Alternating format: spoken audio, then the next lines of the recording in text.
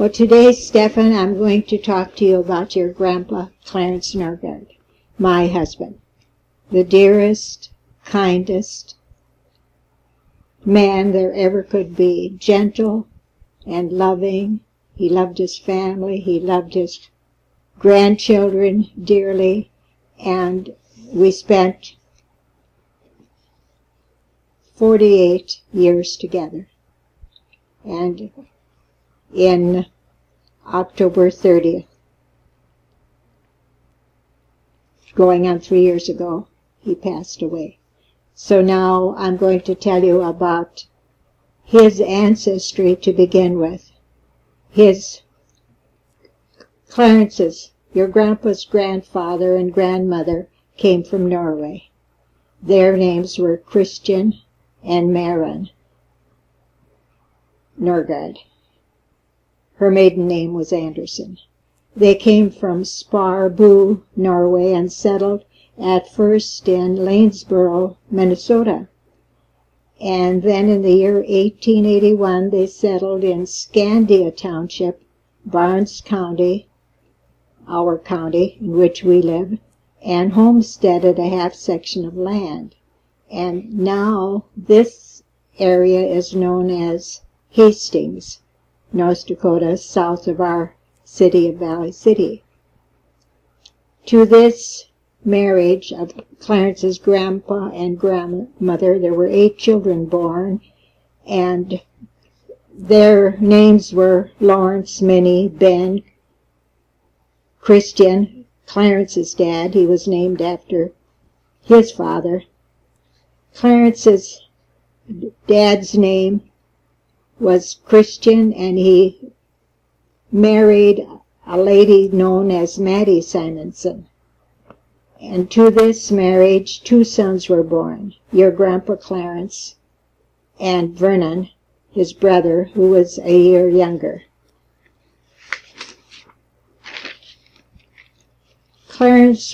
Your grandpa was born in Fargo, June 3rd, 1909, and I have no knowledge as to why they lived in Fargo such a short time. I presume just a year or so. And then they moved back to Valley City, which was your grandpa's home all the years of his life and our married life. His father, Chris, was employed in the United States Post Office, and as Clarence grew up, he often went with his dad on this rural mail route which he had all the years that he lived.